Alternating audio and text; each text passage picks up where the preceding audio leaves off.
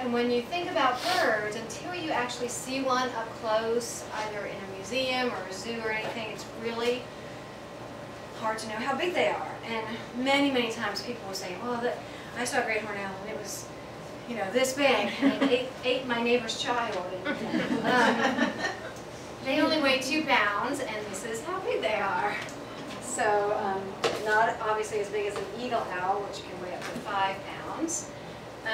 This is Skilly. Skilly's been with me for over 20 years. He's a male great horn. Females would be a little bit bigger. He weighs about 2 pounds. He's hot, so that's how he cools off, because it's kind of hot here. Birds don't sweat, they just pant to cool off. They're called great horned owls because of these feathers on the top of their head.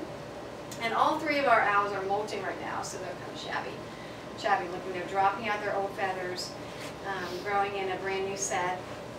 He's demonstrating his flexible neck.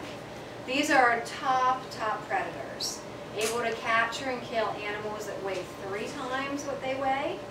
They're the #1 predator of skunks in North America, and they can exert with their talons over 300 pounds of pressure per square inch.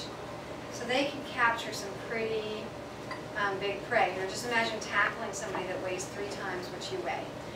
Skilly, he gets his name from the Cherokee Native American word for great horned owl. It was also their same word they used